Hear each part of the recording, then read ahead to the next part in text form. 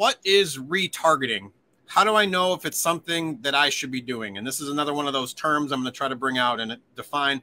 I've seen this one pop up a lot. I kind of understood what it was, and I have the definition here. I'll wait, and I want to hear what you have to say, and then I'll kind of fill in at least what this one says here for me. Retargeting is a broad term that could refer to a lot of things. So let's touch on a couple of those things right in the beginning.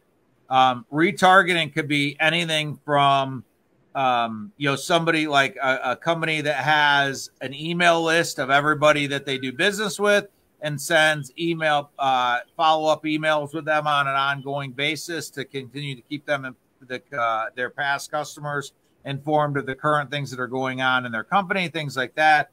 Retargeting, I think, in the tone that the person asked the question, is more to do with actually something we could all relate to. If you're on social media or you're online and you're looking at a pair of shoes, let's say, or a belt, or you name it, fill in the blank, and then all of a sudden you notice the next time you're on Instagram or you're on Facebook that all of a sudden you start seeing ads for shoes or ads for belts, or again, fill in the blank. That would be where somebody would be, you could call that retargeting, but it's actually more probably an interest graph targeting.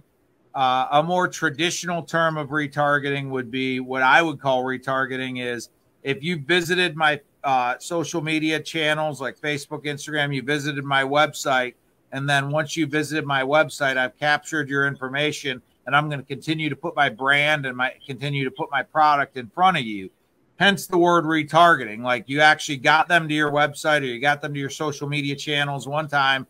They checked it out. You captured that information with a pixel on your website or just internal to the Meta program.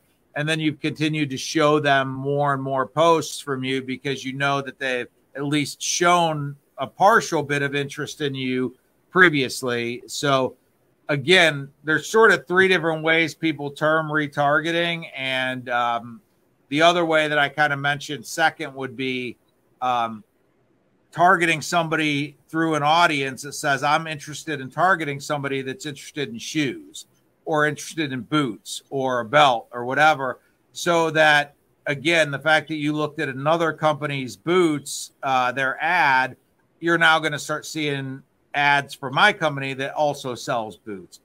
That isn't, technically retargeting. That's actually targeting via an interest graph. So you're actually following the fact that somebody's expressed an interest in a certain category and you're targeting them. But when most people think about retargeting, I think the thing they think about is the fact that they've exhibited some sort of behavior online by showing an interest in something, and now all of a sudden they're seeing a lot of things related to that topic. That is probably more a result of them showing an interest in something, that being picked up by the interest graph, and now they're seeing it. Yeah, no, I think the third one was what I kind of, when I first saw it, I was like, okay, that is where it kind of makes sense to me as far as if someone's visited your social page and your website, and then maybe you've created, like you said, if you have a pixel and you're collecting information, and if for whatever reason you might have their email, like email marketing might be the next step to kind of hit them with, like you said, if you're trying to get them in. And the way that I have it defined here is this is an advertising strategy where you target users who have previously visited your website with banner ads on various networks across the web. The aim is to bring these potential customers back to your website to complete a purchase or action. So it's one of those things. Obviously, now that in addition to banner ads, I would say social as well. The other thing you can do that would be interesting from a retargeting is if you collected email addresses from customers as you've done business with people, you could actually load those email addresses up into Facebook and you can run ads against that audience. So the people that are in that email list will begin seeing your ads. So it's another way you can retarget in addition to an email blast or a lot of other things. You can actually upload that list and use that as an audience that you want to show ads to. So retargeting is sort of an evolving word, if you will. And just, I know a lot of people might be watching, and we get people of all levels of digital marketing knowledge. So some people might be wondering what a pixel is. We've mentioned that a couple times. So what Meta allows you to do on the back end of Ads Manager is create a piece of code that when somebody that has a Facebook or Instagram account visits your website, it puts them in an audience, if you will, as somebody that has visited your website. So what you do is you take this code, you have your web developer, or if you're savvy, you could potentially do it yourself. You insert that code into the back end of your website, and whenever somebody that actually visits your website that has a Meta account visits your website, it will light that pixel up and put that information into an audience. That allows you to then remarket to those people. You could say, I want to remarket to the people that have visited my website.